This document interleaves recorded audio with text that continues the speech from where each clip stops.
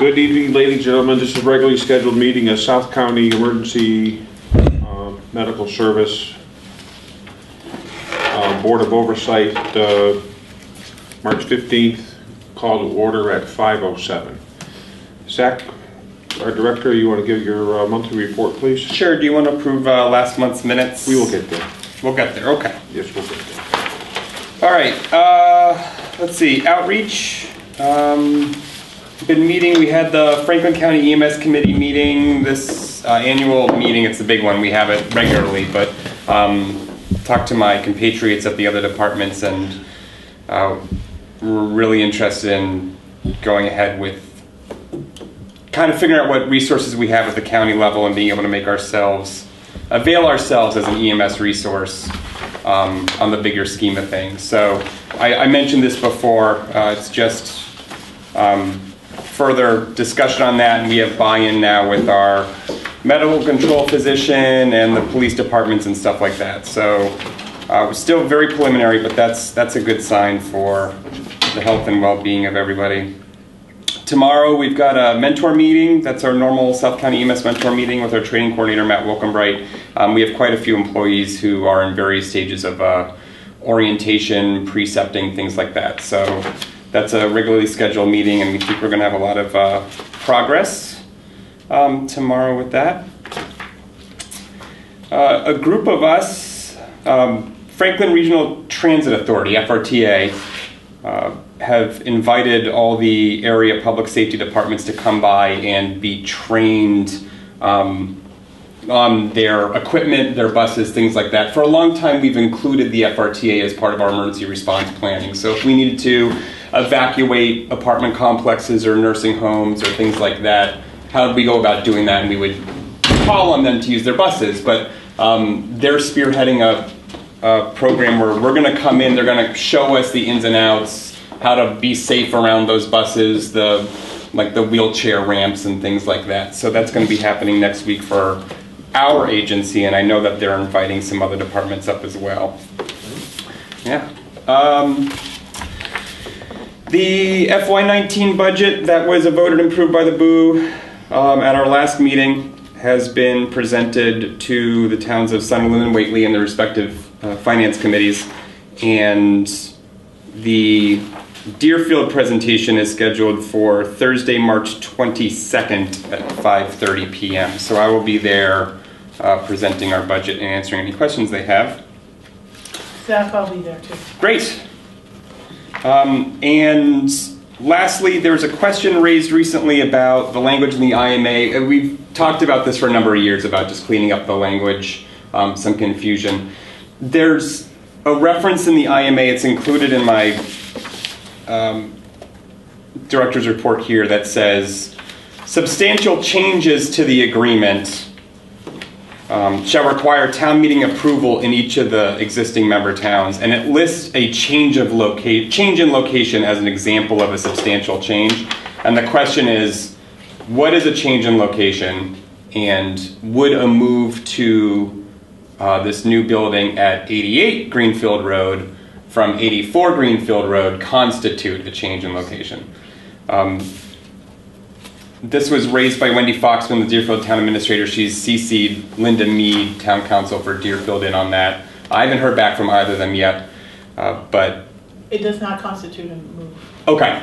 I mean, it does not constitute a change in that. Yeah.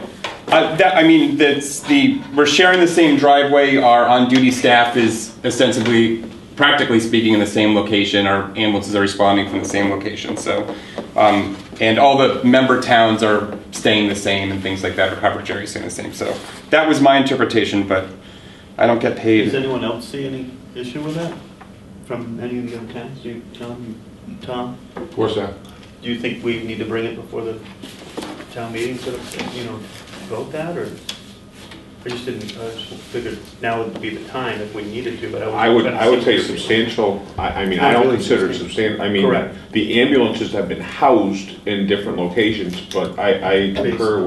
I personally agree with Zach that basically they're being dispatched out of the same location. That was Lisa Mead, our legal counsel, determined that it Jonathan? was. Yeah, no, I was just gonna say, because one of the ambulances has always been housed, it's more of an expansion of housing as opposed to a change in location of housing. Right. I agree. Okay. Okay, sounds good. All right. Thank you. So, but Zach, can you please note that in the minutes, Yeah. that we had a brief discussion? Do we want to vote on that? I don't think we need to, but. I don't either, but I mean, I can have Lisa Mead write up an we email. don't that ha- we I mean, can I don't attach think to we our- even have to write anything up. I just Right. think, Okay. simple, Yeah, we had the discussion. Mr. Chair, I would suggest that once we are in the new location, because of conversations like the one we just had over the past 5 minutes, I think this board should take a look at the IMA to see what needs to be amended now that we're 3 or 4 years. I agree, there are Yeah. a couple things that we need to change. Yeah. And they're not major things, No, but they're but simple it's just- procedural things. You gotta that- brush this out. Yep. Correct, I agree. Great. All right. So Zach, can you just note that in your minutes at the Yeah. discussion? Yeah, absolutely. Thank you. Um, You agree with that? Yes, I'm good with that. Okay. Yeah, and that Gary? concludes my director's You have a report. problem? Nope. All right. Zach, if you need money for the, your training, you just need to let me know so I can bring it to, forward to the, Homeland Security Council. Oh, for the FRTA? No, the FRTA training is, I think the REPC, we voted that last year, or encouraged that last year. Yeah. I'm talking about the other stuff that you were doing. Oh, at the very- RMAT.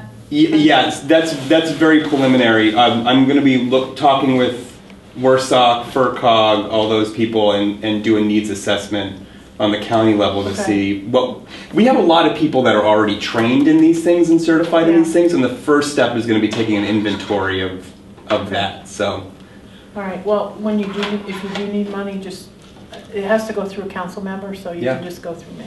great. Great. Sounds good. Okay, all set there, Zach? That I'm good with that. Okay, next up is the minutes from the February 22nd meeting. Make a motion to approve the minutes from February 22nd. I'll second the motion. Motion made and seconded to accept as presented the minutes from the 22nd of February. All those in favor signify by saying aye. Aye. Any unanimous, please? Yep. And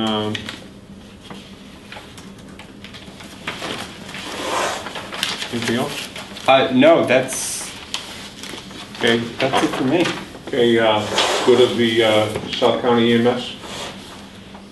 Comments? Oh, good. You doing a great job, Zach. Kind of a light meeting, but It's a very light meeting. Yeah. I just feel like Well, things are rolling can- along really good. I'm excited. It looks like the building's getting built, and My only thing is, last month we had appointed Kip and Bobby to talk about costs for housing. Kip, you want We did. to report on that? Sure. Bob and I have met twice about it. We discussed the different items. And, although Bob does have all the figures, but we pretty much kept in line with what Zach had put before the Capital Improvement Committee and the Finance Committee in Deerfield. A couple of items that we came into is that I learned that the building will not have a generator, but I did learn through the Deerfield wiring inspector what size generator it would require. And I've talked with an electrical engineer, and we've got some prices on generators, so it's going to be pretty minimal. It'll be less than $4,000.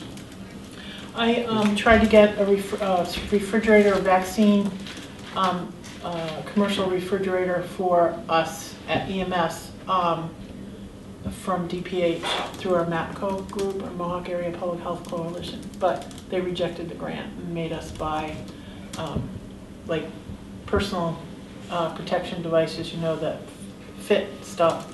So we're getting a duffel bag worth of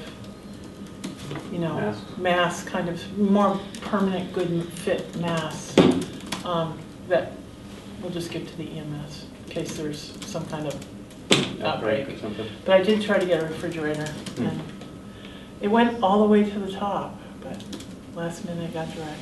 But it would have been a good one because it would have been a big, good refrigerator that you could have kept vaccine in or just bigger stuff. Yeah. Jonathan? Non sequitur. I told the people in Hatfield, the baseball parade, as everyone knows, we have an annual baseball parade that celebrates baseball between pre-K all the way up to 7th graders who are still young 7th graders. The parade this year will be in Hatfield, and we always appreciate the 3rd ambulance from South County EMS riding in the parade. And so if people from Hatfield representing Cal Ripken contact you, I'd appreciate it if you guys could find a crew to drive in the parade this year. It'll be Saturday, the last Saturday in April. Sounds great. In the morning.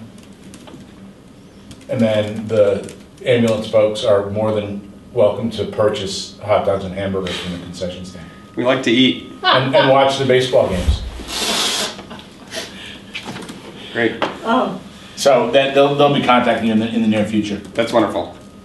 So Kip, you had, you were talking about $50,000. Do we need to add that to our budget for come out of retained earnings, or how was that done? I think, well, we didn't discuss that aspect of it, but I think at one of the last meetings we had, I thought that's exactly where it was going to come from. From retained earnings? Yeah. So don't we have to put a motion, an article together for town meetings for the towns? No, because it would be available, I mean, hopefully we'll be moving into our building sooner. And remember we had talked about using our ambulance funds? Mm-hmm. And then just make more increased payments of how much money we actually use. Didn't we have a discussion about that, and some people didn't really like that way of doing it? Yes. Why not? Well, they thought that since the money was appropriated for the ambulance, now we're using it for something else, it would be maybe considered misappropriation of the funds. But it's But only tangentially. I mean, it's still in an for the enterprise mission. enterprise fund, you can't segregate it out. It's Okay. us keeping the money. We know there's 108. We're going to add another 57. So Okay. if we choose in the meantime, as the Board of Oversight, to use that money before July 1st to, furnish the place, and then we make a petition to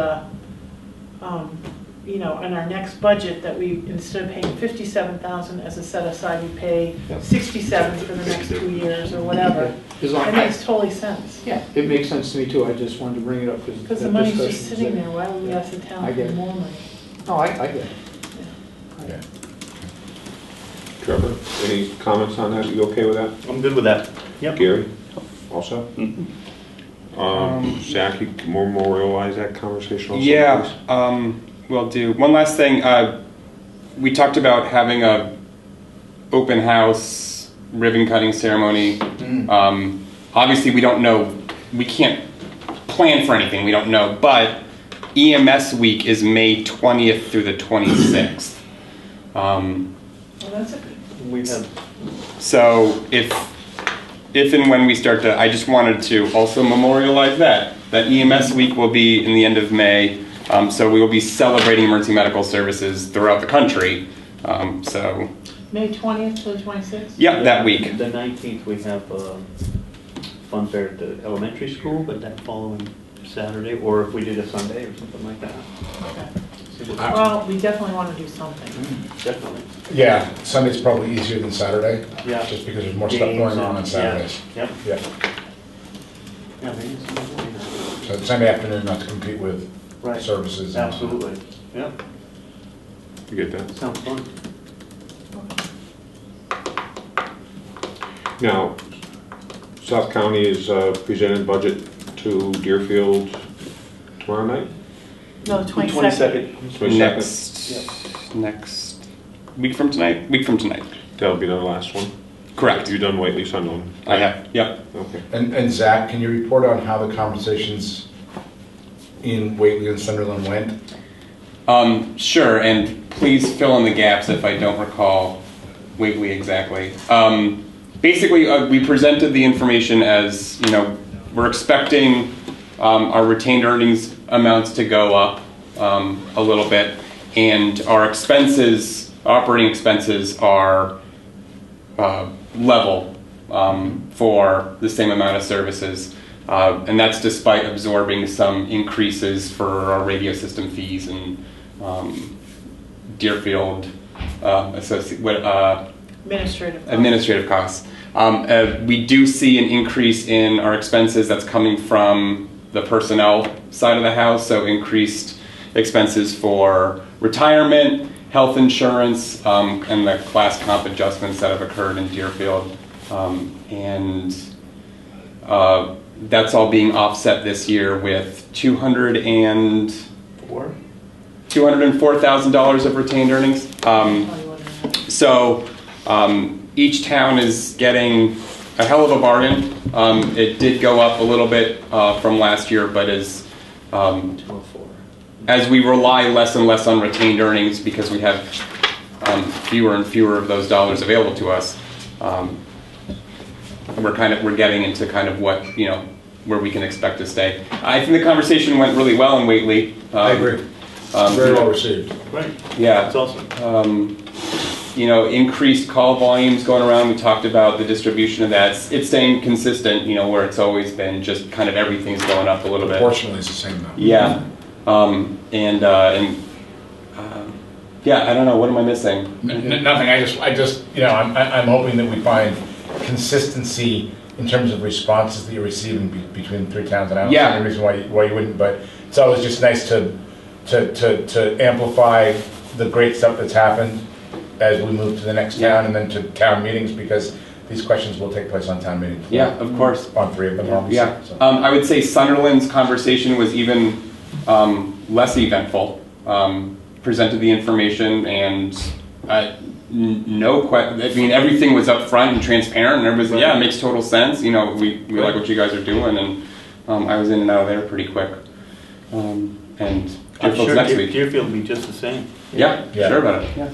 I had a question. I did notice that in the budget there was still either $76,000 or $78,000 for overtime pay. I don't see any reason to lower that at this point, but can you work as diligently as you can to keep that to a minimum? And I understand why it needs to be there, but yeah, of course. And our estimations on overtime pay are pretty low. I think it's like 4 hours a month per employee of overtime is what we're budgeted for, and we're under that this far into the year. So it's obviously keep an eye on it, because it's not just the dollars. That's additional time those people are asking to operate at a high level. So we want to limit that as and give them their respite. That has been under control, and the only other thing, I haven't been monitoring it, but the only other thing that, the way it's accounted, like when we have holidays, it's chucked in as the overtime. It's time and a half. Yeah. And so even though that's not true overtime. It's not true overtime. right. Yes, right. But because they're working the holidays, it counts as overtime, at that time and a half. So it comes out of that line for all the holidays. So it's a little distortive. Okay. But what was happening before when we were understaffed and all that kind of stuff, that's not happening. Right. And I think that people get angst-ridden about overtime when they see individual salaries escalating dramatically up towards 6 figures because of overtime. I know we don't have that issue here, but that's when I think that people are going to raise an eyebrow about overtime, when they see salaries that they're not convinced are justified. So I don't think we have an issue. I think our overtime is in pretty good check. That overtime is when people are held. Things I get that. So it's. You do recertifications later in the year, is that right? Recertifications, everybody. Our recertification happens April 1. I was going to say, we haven't expended much at all. Yeah. Right. So typically between January 1st and April 1st is when you see people submit for recertification fees. Okay. So, great. Yeah.